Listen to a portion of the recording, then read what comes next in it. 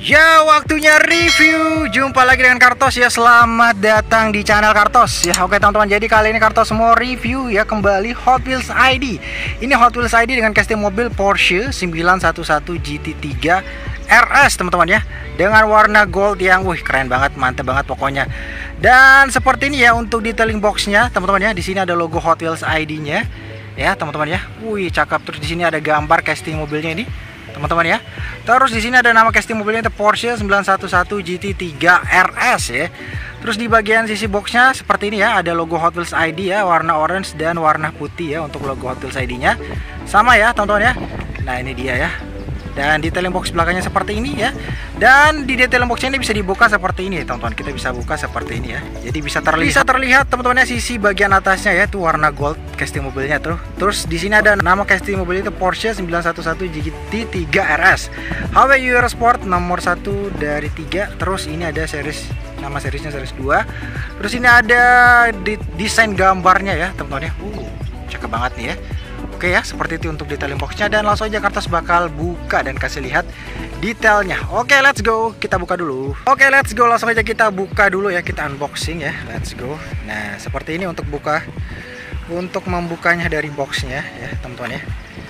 Nice. Nah, terus dia ada di dalam sini nih teman-teman.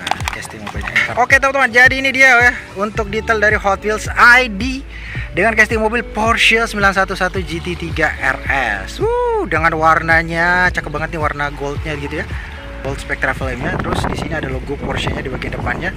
Detailing lampunya ada ini ya, cakep. Ini detailing sisi sampingnya ya, ada tulisan GT3 RS ya untuk livery-nya.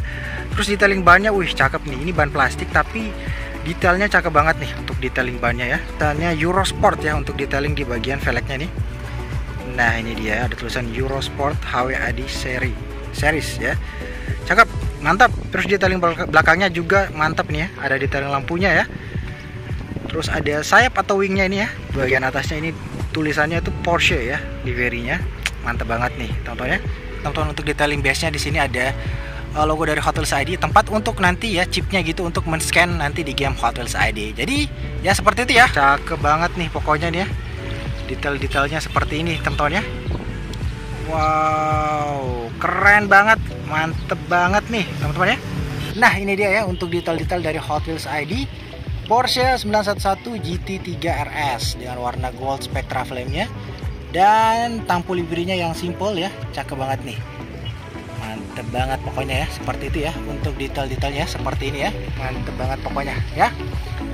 Oke, jadi langsung aja Kartos bakal coba untuk nanti ya men-scan atau mau review Hot Wheels ID ini ya di game Hot Wheels ID. Langsung aja kita ke studio.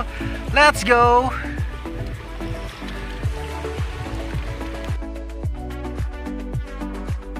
Oke teman-teman, jadi langsung aja Kartos bakal scan ya Hot Wheels ID dengan casting mobil Porsche 911 GT3 RS ini di game Hot Wheels ID ini. Let's go, langsung ke tempat untuk scan-nya di sini ya. Klik di sini, lalu kemudian ikuti petunjuknya seperti ini ya. Langsung aja kita tempelkan. Tapi HP kalian tuh harus ada fitur NFC-nya ya untuk men-scan. Nah, ini dia udah berhasil Kartos scan dan udah masuk ya Hot Wheels ID ini di game Hot Wheels ID ya. Dan ini dia teman-teman. Keren banget ya, mantep banget nih untuk detailing dari Hot Wheels ID Porsche 911 GT3 RS dengan warna gold. Cakep banget nih ya. Nah, ini udah berhasil Kartos scan dan udah berhasil masuk di game Hot Wheels ID. Dan langsung aja kita akan coba untuk mainkan ya gamesnya. Let's go.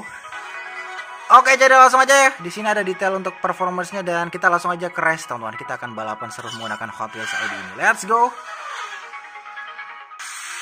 Oke, mantap ya. Kita bakal gaskan. Oke, ini dia. Langsung kita gaspol ya. Langsung kita bus aja dari awal. Mantap banget. Kita bus lagi, gaspol, bus ya. Oke, kita drift. Asik banget. Kecepatannya mantap banget ya.